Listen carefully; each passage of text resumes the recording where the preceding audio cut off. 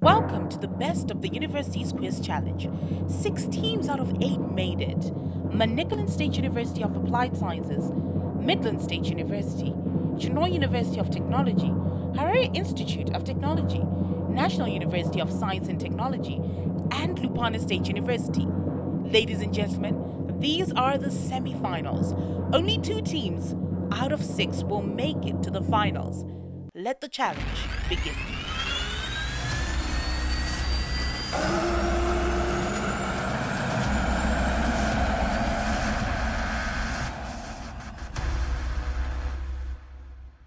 So now I just want to take you through some of the medals that these universities are actually competing for. I'm your host and presenter, Vanessa T. Amidu. So we have also the medals for those who make it to the semi-final. And here we have the grand trophy and the prize. This is it, ladies and gentlemen, the trophy for the Best of the Universities Quiz Challenge 2019. I'm telling you, who are you gunning for? Please tell me on Facebook, tell me on Twitter, hashtag Inspire Learning, hashtag Unique Challenge. And also we have a medal for the best resilient team that we had in this competition, because you know it gets tough, but other teams have been fighting through it. So now catch me also when I take you through more.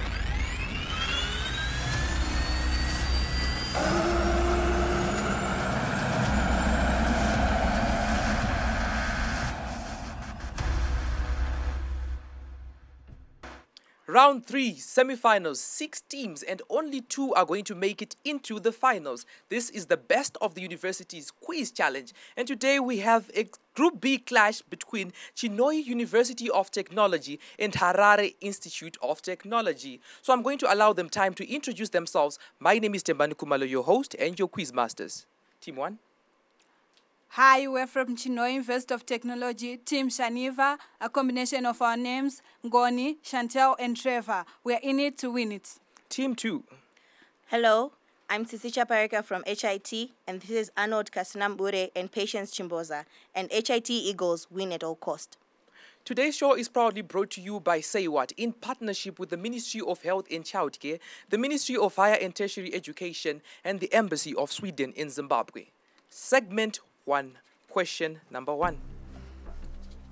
What is the difference between therapeutic HIV vaccine and the preventative HIV vaccine? Question number 2. In contraception research, what does the abbreviation ECHO stand for?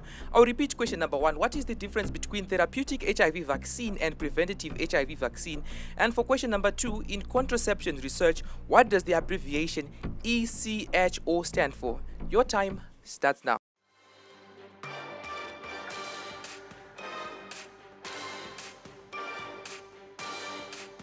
ECHO has played a pivotal role in providing reassuring evidence on HIV risk and contraceptives.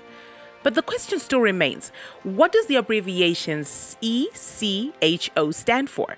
Remember, our hashtags are Inspire Learning, hashtag BOTUQC 2019, and hashtag Unique Challenge. Over to you, Quizmaster.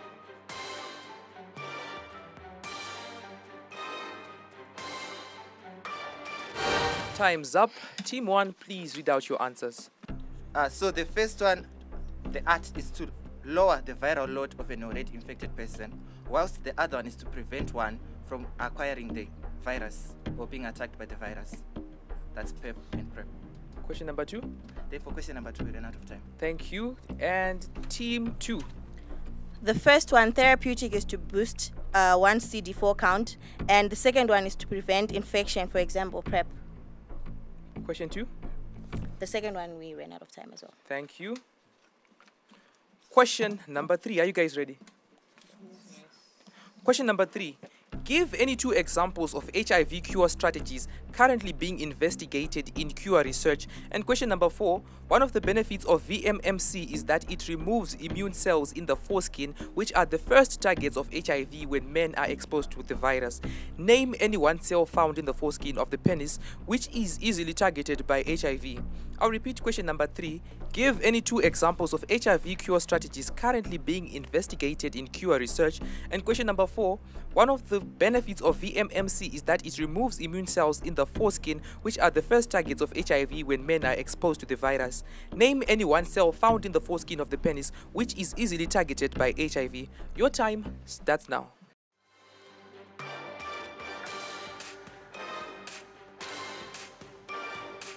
There is still no known cure for HIV. However, scientists' efforts to improve treatment, prevention, and awareness tools are continuing to have a positive impact on the lives of many until a cure is discovered. Let's see if the teams know any HIV cure strategies. Over to you, Quizmaster.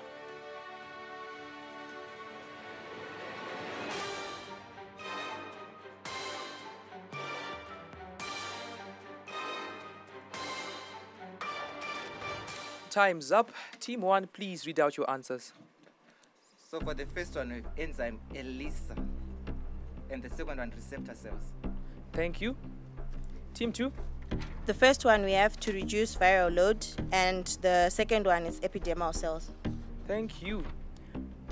I'll read out the answers that I have. For question number 1, a therapeutic HIV vaccine is a vaccine that's designed to improve the body's immune response to HIV in a person who already has HIV, whilst a preventative HIV vaccine is given to people who do not have HIV, with the goal of preventing HIV in the future when they are exposed to the virus. For question number 2, evidence on contraceptive opportunities and HIV outcomes is the answer. For question number 3, shock and kill, gene therapy or manipulation, immune modulation. And for question number 4, Langham cells and T cells. More to come after the break. Stay tuned in for more on the Best of the University's Quiz Challenge after the commercial break. Welcome back to the Best of the University's Quiz Challenge. Remember, our hashtags are BOTUQC2019, hashtag Inspire Learning, and hashtag Unique Challenge. Quizmaster, let's get to it. We are back, and this is semi-final 2 of segment 2 of the Best of the University's Quiz Challenge. Are you guys ready? Yes. Question number 5. In the Zimbabwean Constitution, the Declaration of Rights is on what chapter and sections? And question number 6. Death related to ultra-rapid metabolism is due to the abuse of which substance? I'll repeat question number 5. In the Zimbabwean Constitution, the Declaration of Rights is on what chapter and sections? And question number 6. Death related to ultra-rapid metabolism is due to the abuse of which substance? Your time starts now.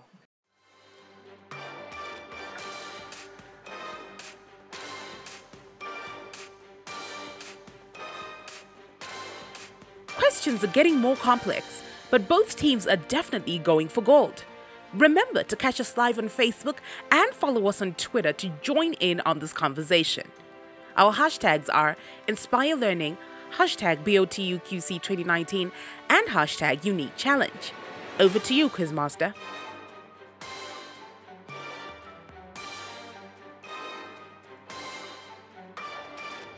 Time's up. Team 1, please read out your answer.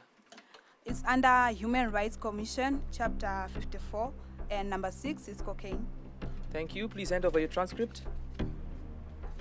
Team 2, please read out your answer. The first answer is chapter 4, and the second one is cocaine. Thank you. Question number 7.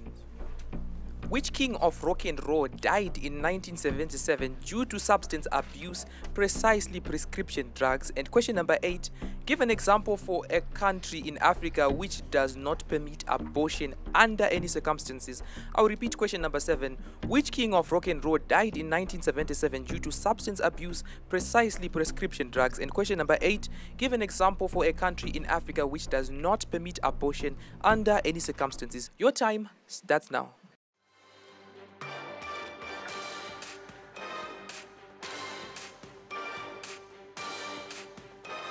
Born January the 8th, 1935, this American singer has been regarded as one of the most significant cultural icons in the 20th century. His first ever producer was Sam Phillips, who wanted to bring the sound of African American music to a wider audience. The question is, do you know the king of rock and roll's name? Over to you, Tembani.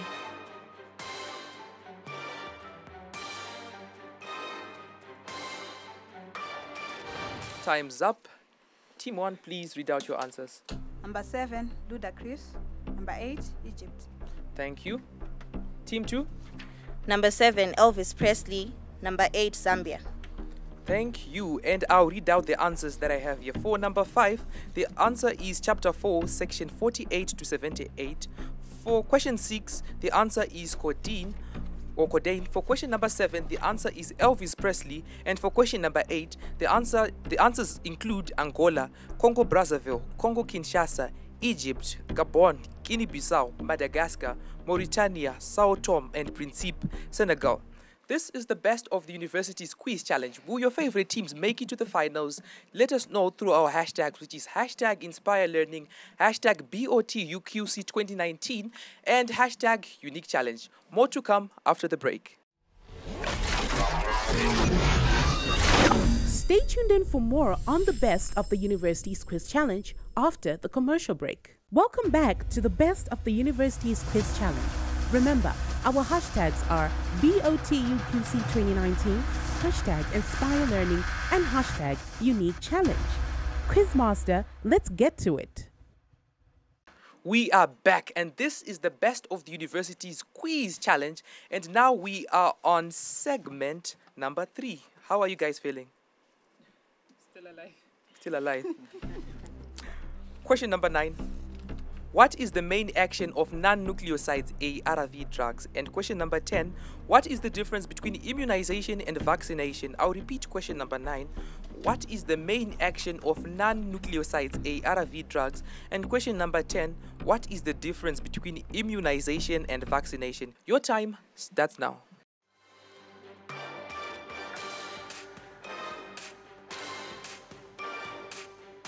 Questions are definitely getting heated in question 9 and 10.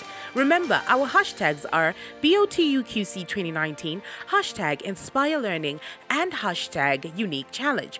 Remember to catch us live on Facebook and follow us on Twitter, and you can win yourself a $25 worth of airtime if you get the winner right. Over to you, Tembani.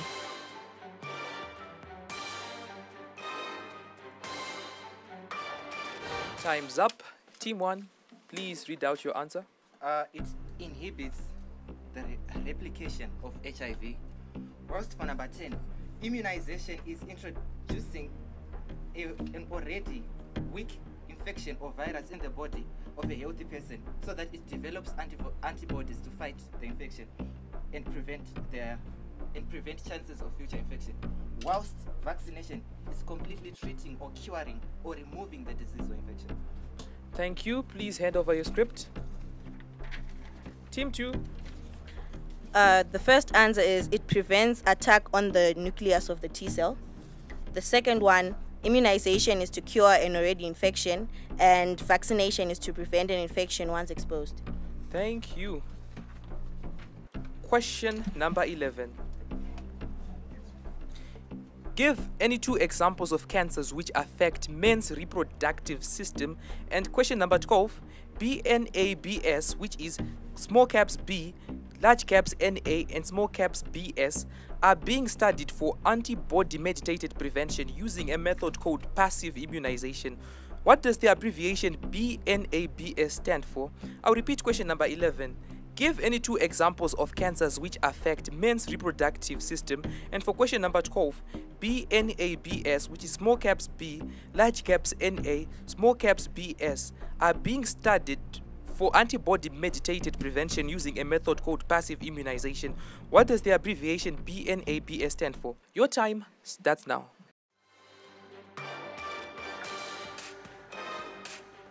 Men, come a little closer so I can tell you something. Cancer screening for men is vital because there's an early detection offering a better chance to cure the disease. Screening is also vital so that you always know your health state. The change starts with you when you go for screening, so start making a difference and know exactly where you stand. Remember, our hashtags are BOTUQC2019, hashtag Inspire Learning, and hashtag Unique Challenge. Over to you, Tembani. Time's up. Team 1, please read out your answer. Number 11, prostate cancer and testicular cancer. Number 12, BNABS. We don't have enough time. Thank you. Please hand over your script. Team 2. The first 2 cancers are prostate cancer and leukemia. And number 12, we did not have an answer. Thank you. For the answers that I have, question number 9. It binds to and reverses HIV transcriptase. For question number 10, Vaccine is a substance used to stimulate the production of antibodies and provide immunity against one or several diseases prepared from the causative agent of a disease, its products, or a synthetic substitute treated to act as an antigen without inducing the disease. Vaccination is when a vaccine administered to an individual, usually by an injection. Immunization refers to the process of both getting the vaccine and becoming immune to the disease following the vaccination. For question number 11, the answer that I have is pineal cancer and prostate cancer. And for question number 12, the answer that I have is broadly neutralizing antibodies. Are your favorite teams going to make it to the finals? Results after the break. Stay tuned in for more on the Best of the University's Quiz Challenge after the commercial break. Welcome back to the Best of the University's Quiz Challenge. Remember, our hashtags are BOTUQC2019, hashtag Inspire Learning, and hashtag Unique Challenge. Quizmaster, let's get to it. Well, the quiz show came about when we initiated the Action for Choice project, which is targeting 10 state universities in Zimbabwe. So the quiz competition is one of those activities that we have on the project lined up for the students. We went for something innovative, exciting for the young people. Say What is a youth-based organization. We are looking for ways that will remain exciting and intriguing for young people, and we thought probably Hearts and Soul could actually do it. This is the first time we've done this. So it's a stepping stone for us. It's a new experience. It's something that we're hoping would last for a long time within Say What. Round 3, semi-finals. 6 teams and only 2 are going to make it into the finals. And with me here are the score sheet for the clash between Chinhoyi University of Technology and Harare Institute of Technology. Ladies and gentlemen, that marks the end of the third and final segment. Who will reign in this episode? Heat or cut? Results to be announced in a moment. Heat takes the lead with 65 points, whilst Cut lags behind with 52.5 points. Congratulations to the Harare Institute of Technology. See you in the next episode on the Best of the University's Quiz Challenge. Group C semi-finals, and this is the Best of the University's Quiz Challenge. Will your favorite teams make it? Oh, let us know. Our hashtags are hashtag Inspire Learning, hashtag BOTUQC2019, and hashtag Unique Challenge. So during our next episode, we are going to have a clash between the National University of Science and Technology against Lupane State University. So until then, it's goodbye.